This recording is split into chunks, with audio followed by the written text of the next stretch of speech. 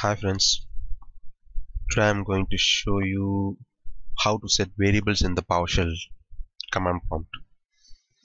So first I'm going to open the Powershell. So here you can see, so the command which we are going to see is set variable. So let's check up the help of set variable. So here you can see so many syntax are given here. Let's check the detail.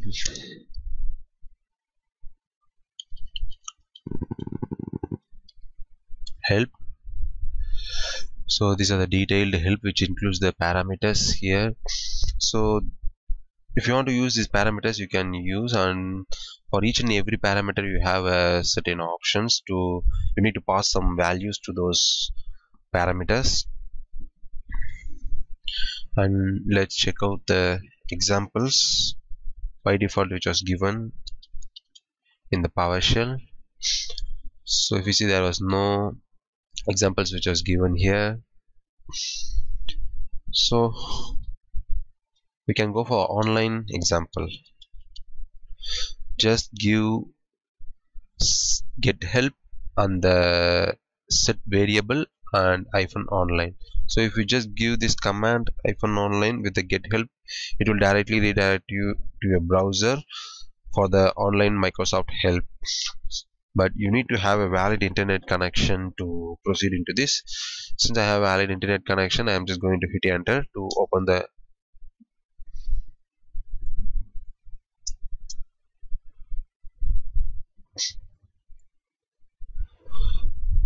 so this is the command which you are looking for, and these are the syntax which was given for the set variable command, and these are some of the examples which was given for the set variable command. So now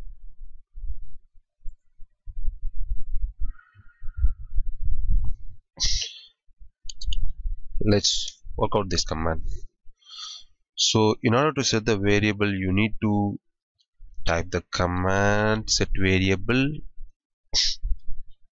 and you need to give the switch, that is a parameter name first, like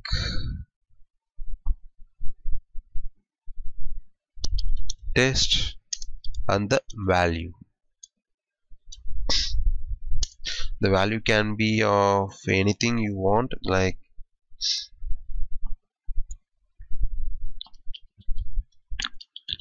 test center.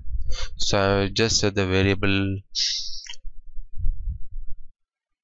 test with the value test center. So now I'm just going to hit enter here. So the variable has been set, and now I'm just going to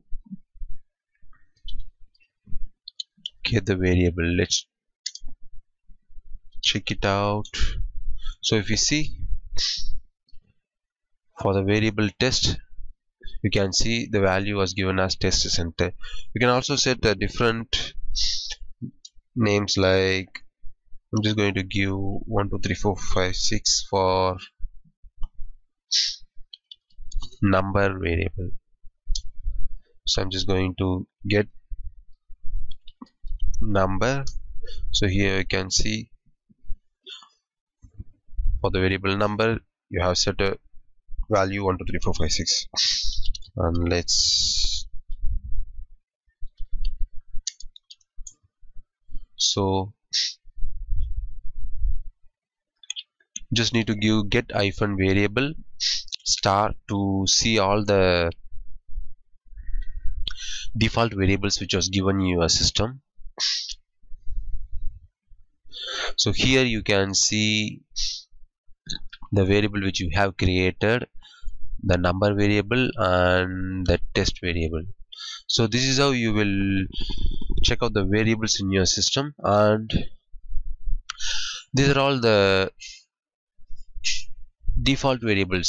So if you just want to check it out, like get variable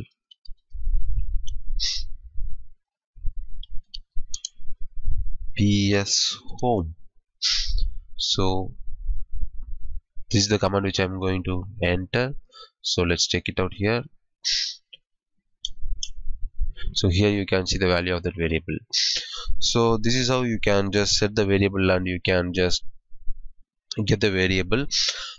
This is one of the method to set and get the variables, and I will show you the next method to get the variable, set and get the variables.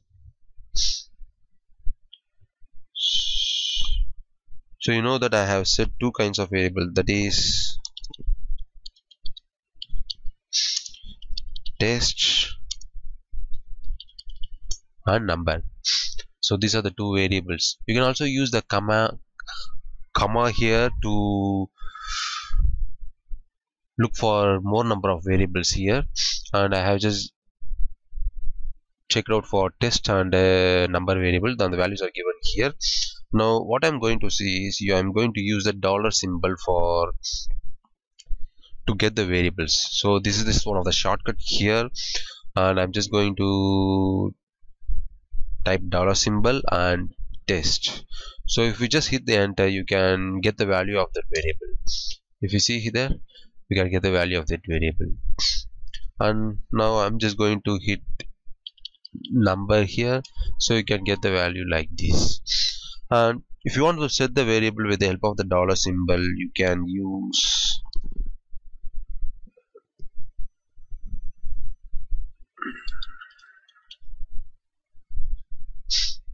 power is equal to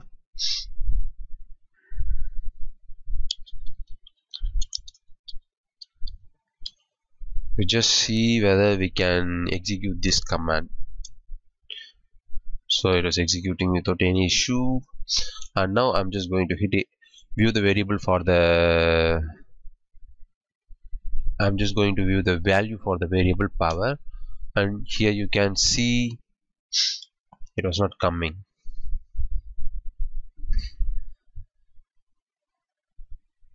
So I think you will not understand this. Let's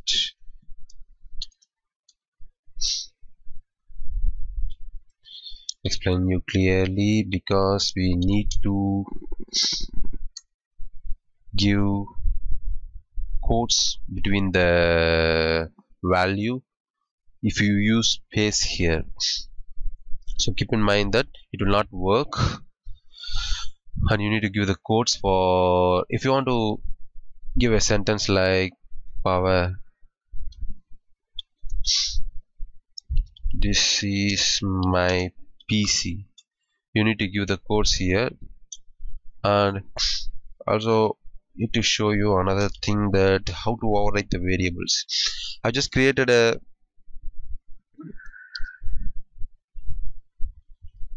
variable called power, so it will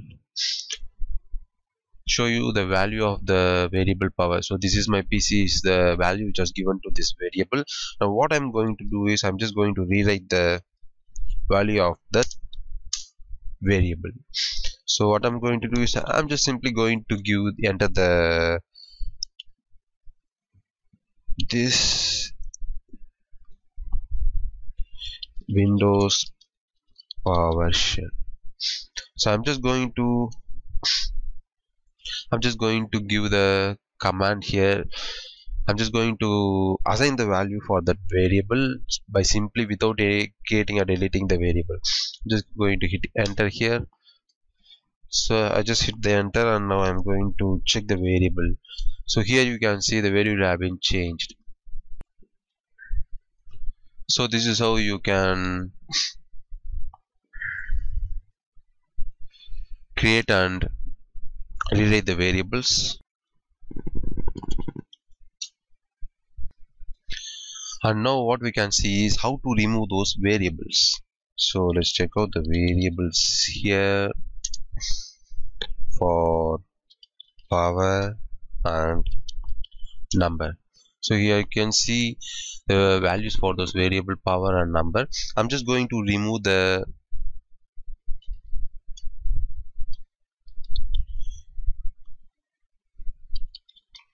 variable power here. Just type remove hyphen variable and type your variable name and hit enter, and now you can see here, you can see there is no variable called, can't find a variable with a name called power. So this is how you will remove variable. And now what I'm going to do is I'm just going to clear the value of the variable.